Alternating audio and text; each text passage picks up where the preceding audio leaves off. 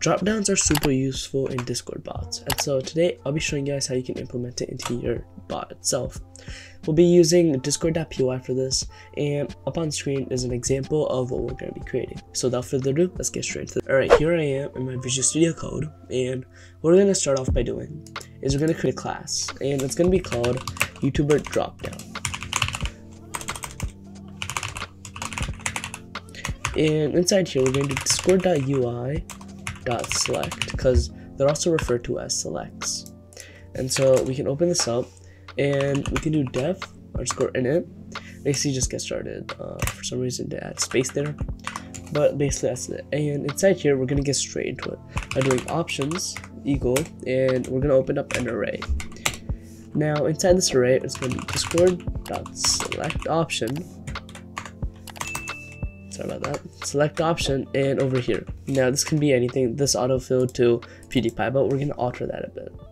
We're going to change the emoji, just get rid of it, and yeah, you can add an emoji if you'd like.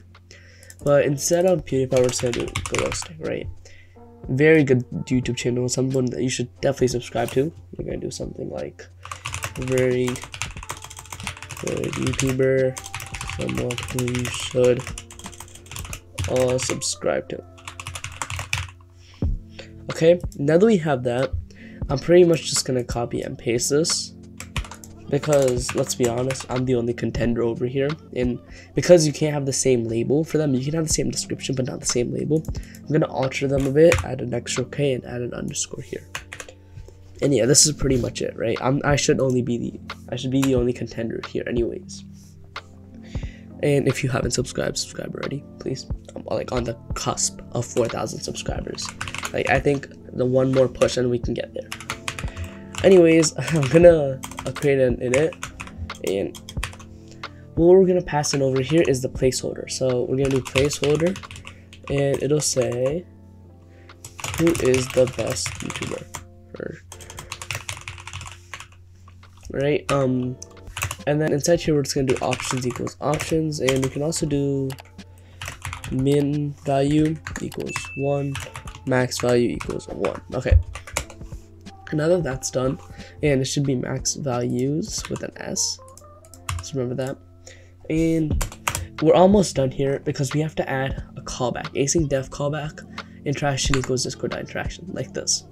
And inside here what we're going to pass in is basically whenever they click an option, what do you want the bot to actually do? And so that's what we're going to tell it to do here inside the callback. So whether you want to pass this into another function, or you can do whatever you want with it. You want to create this into a button, sure.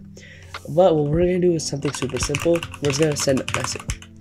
So we can do a interaction.response.send_message you chose, and we can do over here self, right? Self is basically the YouTuber dropdown, self dot, and then values, right? So values, and when we do self dot values, there are two values.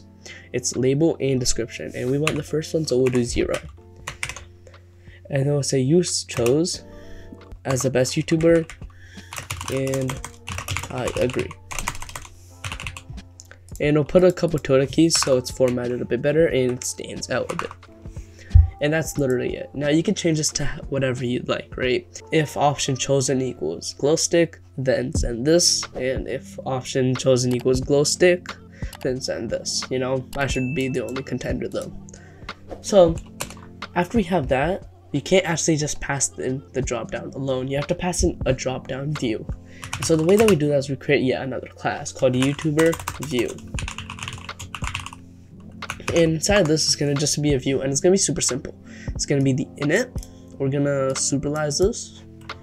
And then what we're going to do is we're going to do self.addItem YouTuber dropdown, literally it. We don't need to pass anything because this doesn't accept anything.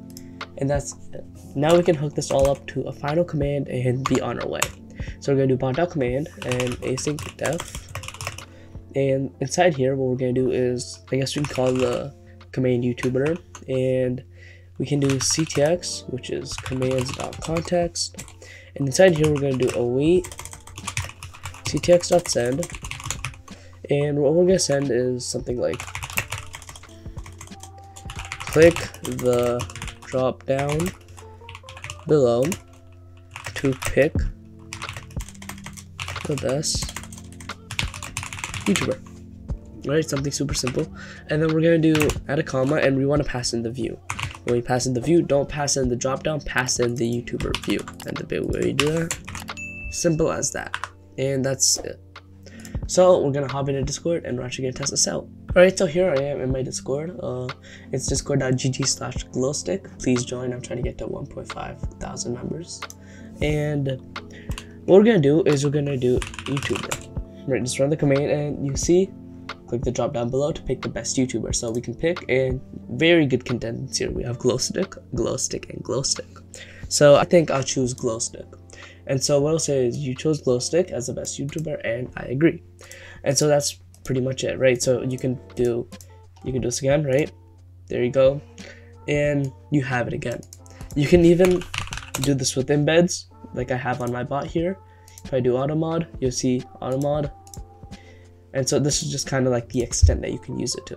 But yeah, that's gonna be it for today's video. I really hope you enjoyed, and until next time, Glowstik out. See ya.